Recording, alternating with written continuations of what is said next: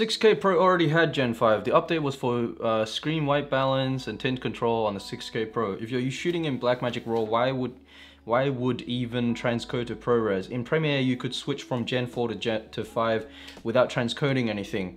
Resolve was also the same too. If you're using Blackmagic cameras, you should be shooting in BRAW anyways. Whoops. What is up, fellow procrastinators? I'm FlameCom. So in the previous video, in my video about Blackmagic Camera 7.3 update releasing, there's a slight correction that I have to make around, I'd say 1 minute 16. In that, I said that before, if you wanted to use Gen 5 colors, you'd have to transcode BRAW to ProRes and then add a few hundred more gigabytes of footage into your workflow. Yeah, at that moment I had like a brain fart and thought I already said the words like Final Cut. Yes, so what I meant to say in that bit was, if you're a Final Cut user and you wanted to access the Gen 5 colors, you would have to shoot in BRAW, go into Resolve to toggle Gen 4 to Gen 5 and then export individual clips and then bring that back into Final Cut Pro and then edit and grade as you would. And yes, if you were a Premiere user with the Blackmagic RAW plugin, or you were a Resolve user, you just toggle that Gen 4 to Gen 5 and then you edit and grade like normal. So apologies, governor. Yeah, I meant Final Cut users. And that sort of gave me the idea for this video, which is how would you edit B-roll videos in Final Cut Pro? Well, unfortunately, that's a tiny bit of a clickbaity title, because the short answer is you can't, but the long roundabout answer is that technically you can make it such that you can access what was filmed. And yes, roundabout is the key word in all this, and what I sort of alluded to before pretty much sums up the whole process. But how do you actually do it? Well, let's jump over to OBS version of myself and then I will talk you through it. Gluten tag, my fellow procrastinators. Here we are in DaVinci Resolve. Yeah, so let's just get stuck into it. So yeah, here are all my B-roll videos and all that. Yeah, so just like select them all. So say, for example, on your project, the cam op recorded everything in Blackmagic RAW, but then the editor, for some strange reason, is a Final Cut user. You know, everyone would have access to the free version of DaVinci Resolve, so there's no excuse for why they cannot do this. Either that or, you know, just convert to DaVinci Resolve, which I think is the better option. But anyways, that was a weird rant. Anyways, yes, go into here. So yes, you have all your stuff and things, you know. What you then do is you go into the color page. Actually, I should icons and labels. Yep, you go into the color page, or Shift 6. You click on that. You then go over here to the bottom left. You click on project. You say decode using project. You click on that and then select clip. Before the 7.3 update, this would have said Gen 4. The Gen 4 colors look, you know, more saturated, more contrasty. It would have been like this. But now, Control C and then Control A to select all, and then just go Control V to make sure all of them are in Gen 5. But once again, with the 7.3 update, it defaults to Gen 5 in Blackmagic RAW and ProRes. And then, yeah, just like, you know, turn highlight recovery on if need be. So if you know you've got like clouds and all that, that's clipping. Yeah, just go into each of them and like, select the desired ISO and whatever. And you could even, like, if you wanted to grade like within DaVinci rather than grade within Final Cut Pro. Like, let's say for example you want ISO 800 for the better highlight roll off. I had someone in the comments asking me how did I retain the sort of highlights. Well, I do sort of what's called like a reverse S-curve. So instead of like raising the highlights, you sort of like do like that way. So the overall image is like less contrasty, but you get to keep your highlights. Go over to the deliver tab, or Shift 8, and here you have to go into the top left and you click on individual clips, and then in the video tab, select QuickTime, go codec, and then if you were on like an iMac, then you would have the ProRes option, but since I'm on Windows, I do not have that option. But I would just click onto the next best thing, which is DNxHR. Just choose like that. These ones, they really lag my computer. So I just like do this one. I have this enabled, render at source resolution. So yeah, make sure to do that. Yeah, sure, keep that on. Blah blah blah blah blah blah. Scroll down. I think if you were on like a Apple computer, then you have to click on this, and then you go, I think like Gamma 2.4 or something strange like that. I don't know. It's an Apple thing where the export looks all funky and like the contrast is all gone and it's like all desaturated and whatever. Yeah, I like having this on, a force sizing to highest quality, but it's purely optional, so I'll just click that off. Yeah, nothing there. Audio, AAC, linear PCM, you know, you do you. On the file bit, go to file and then go file name uses source name. So you do that. If you're having to move from this computer over to like your Apple MacBook or iMac or whatever, then export to an external hard drive. But if you're still on the same computer, then just, you know, export to wherever on the same computer, on the same drive or whatever, wherever your project folder is. And yeah, add to render queue and go, yeah, just like select and go render one. It's like a similar thing if you want to do that like a XML round trip workflow.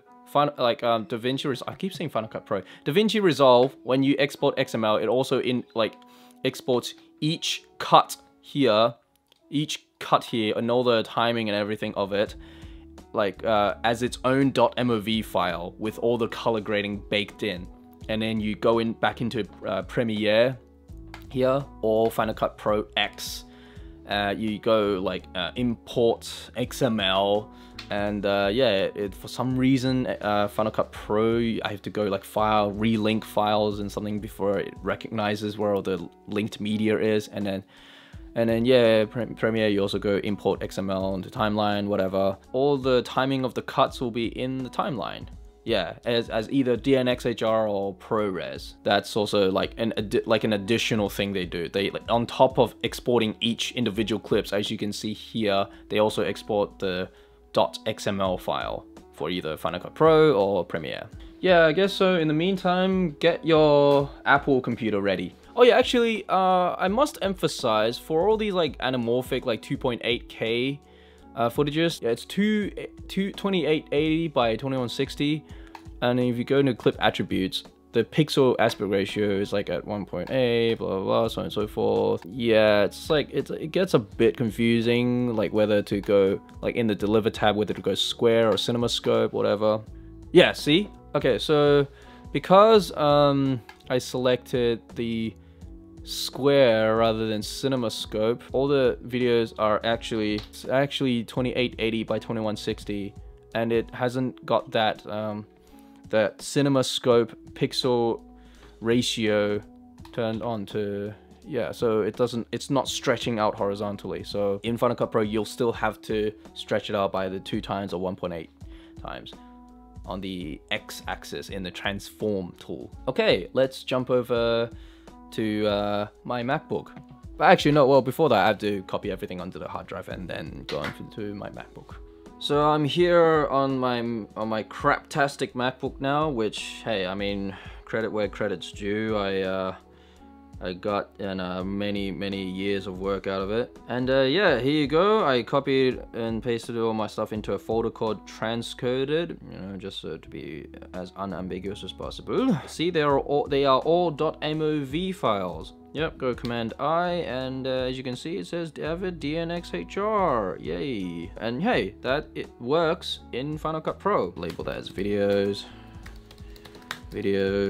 audio, project.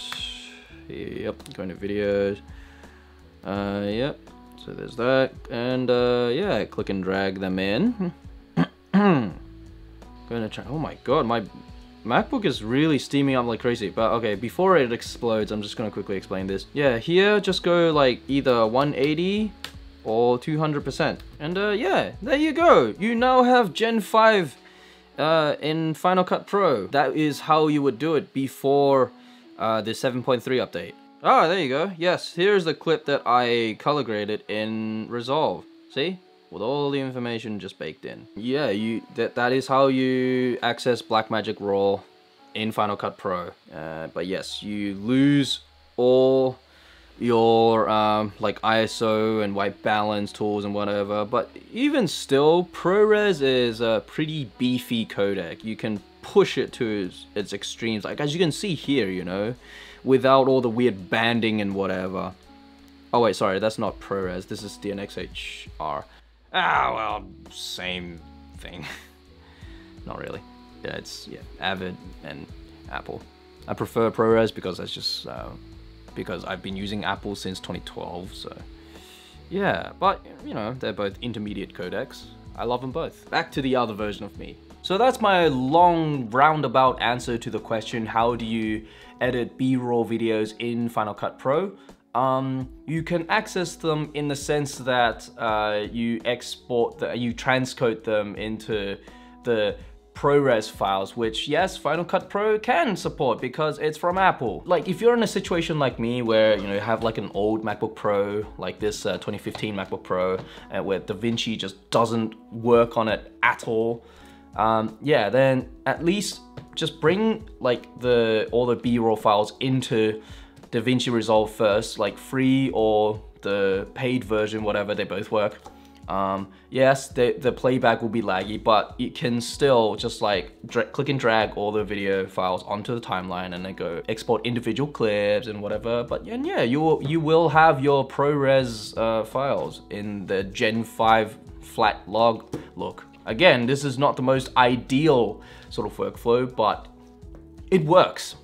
If it works, it works. As they say in engineering, if it sounds stupid but it works, then it's not stupid.